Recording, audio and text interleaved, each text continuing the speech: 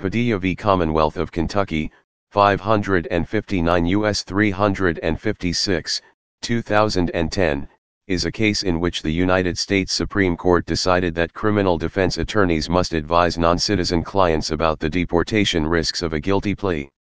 The case extended the Supreme Court's prior decisions on criminal defendants' Sixth Amendment right to counsel to immigration consequences. The duties of counsel recognized in Padilla are broad. After Padilla, if the law is unambiguous, attorneys must advise their criminal clients that deportation will result from a conviction. Also, if the immigration consequences of a conviction are unclear or uncertain, attorneys must advise that deportation may result. Finally, attorneys must give their clients some advice about deportation. Counsel cannot remain silent about immigration. After Padilla, there has been significant litigation in the lower courts about whether attorneys are required to advise their criminal clients about other consequences of convictions. Background: José Padilla was born in Honduras in 1950. He later emigrated to the United States and became a lawful permanent resident.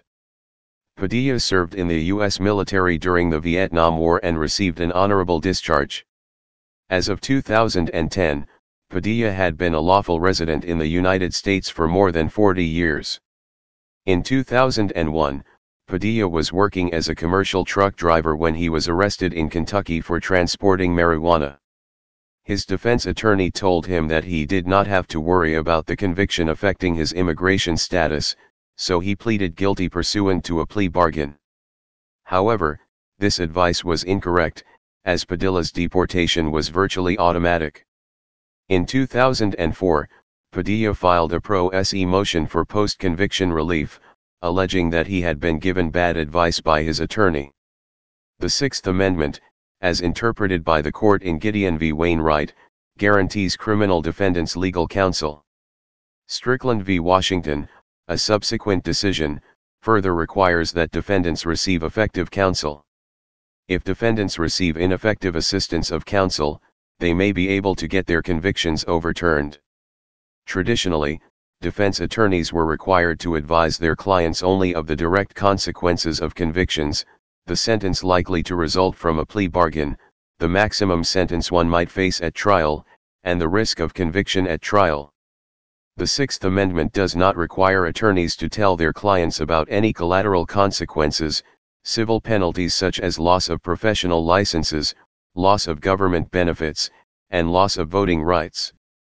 Before Padilla, deportation was considered a collateral consequence, and thus not a consequence about which attorneys had to provide legal advice. Padilla argued that the bad advice he had been given was ineffective assistance and therefore his conviction breached the Sixth Amendment. Padilla won his case in the Kentucky Appellate Court, but the Commonwealth requested the Kentucky Supreme Court hear the case on discretionary review. That court applied a harsh version of the collateral consequences rule, reasoning that whether Padilla's attorney failed to advise him or affirmatively misadvised him before his plea made no difference. The court held that even affirmative misadvice about deportation provided no grounds for relief under Strickland. As the Supreme Court agreed to hear it, the case posed two questions: 1. Whether the mandatory deportation that results from a guilty plea to trafficking in marijuana is a collateral consequence and counsel is thereby relieved of an affirmative duty to advise his client about it in accordance with the guarantees of the Sixth Amendment, and 2. Assuming deportation is a collateral consequence, whether counsel's gross misadvice about deportation constitutes a ground for setting aside a guilty plea that is induced by that advice. Ultimately, the court reframed the case in a way that made the collateral consequences doctrine irrelevant. Decision: the Supreme Court reversed the Kentucky Supreme Court's decision. The Supreme Court held that criminal defense attorneys are duty-bound to inform clients of the risk of deportation under three circumstances. Firstly, if the law is unambiguous, attorneys must advise their criminal clients that deportation will result from a conviction. Secondly, if the immigration consequences of a conviction are unclear or uncertain, attorneys must advise that deportation may result. Thirdly, attorneys must give their clients some advice about deportation. counsel cannot remain silent about immigration consequences. Majority opinion.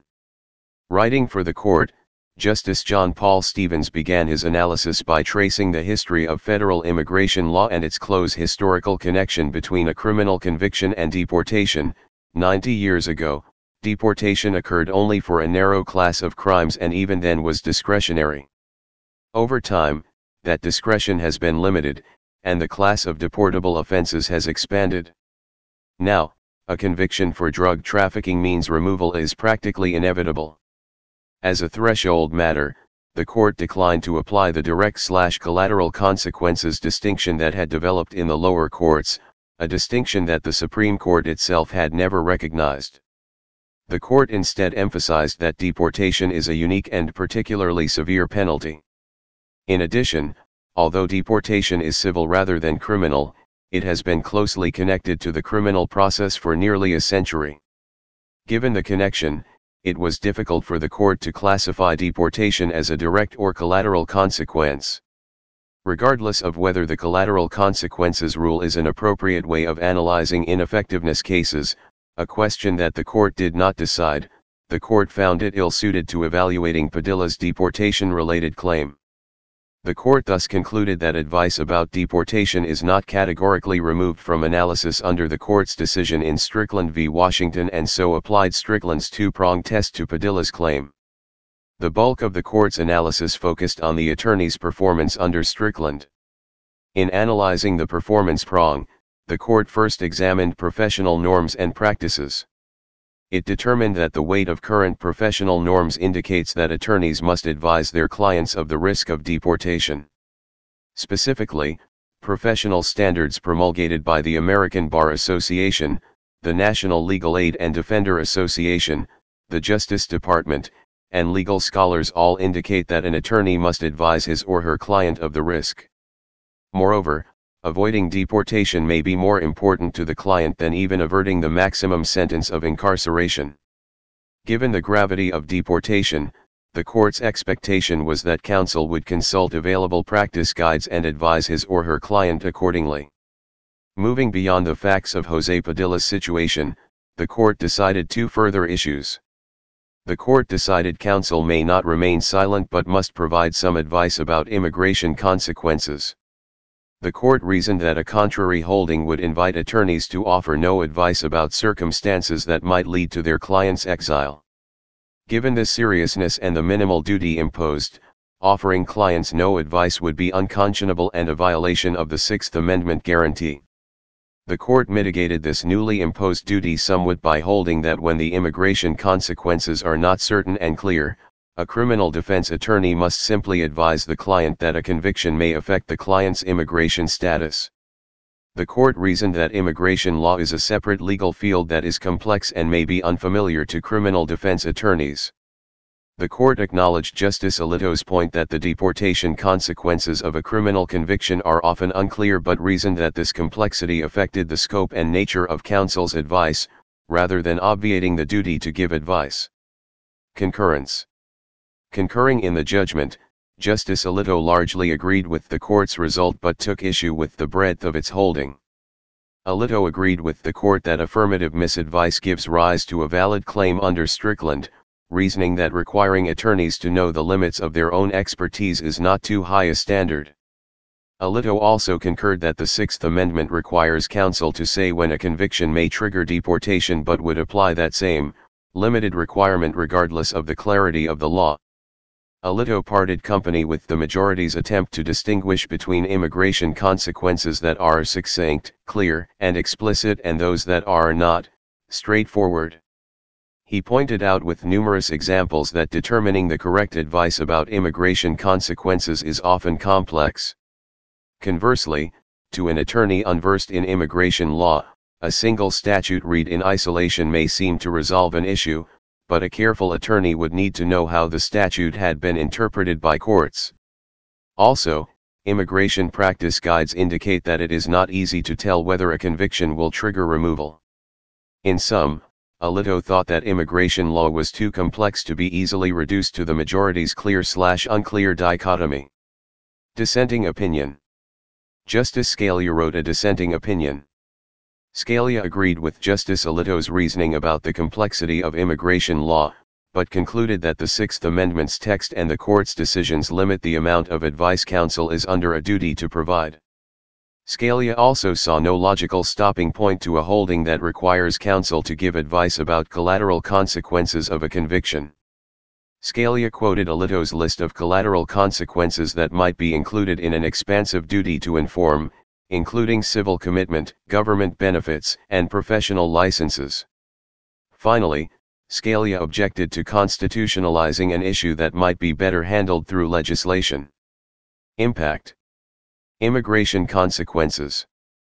The biggest direct impact of the Padilla decision is that criminal defense attorneys must advise their non-citizen clients about the immigration consequences of a guilty plea. In cases for which the law is unclear, lawyers do not have to do significant legal research, but may simply say that a conviction may lead to the client's deportation. The Supreme Court noted that even as the Supreme Court of Kentucky denied Padilla's claim based on the collateral consequence of deportation, the Commonwealth amended its plea bargain agreement forms to include deportation as a possible outcome. The case, along with the 2014 Gordon v. Johnson case, which allowed bail for previously mandatory detention, greatly expanded the rights of immigrants caught within the deportation and removal system. Other collateral consequences. Padilla may have effects on ineffectiveness claims regarding other collateral consequences. In his concurring opinion, Justice Alito lists civil commitment, civil forfeiture, the loss of the right to vote, disqualification from public benefits, ineligibility to possess firearms, dishonorable discharge from the armed forces, and loss of business or professional licenses as areas where the court's holding in Padilla may be extended. Please subscribe and thanks for watching.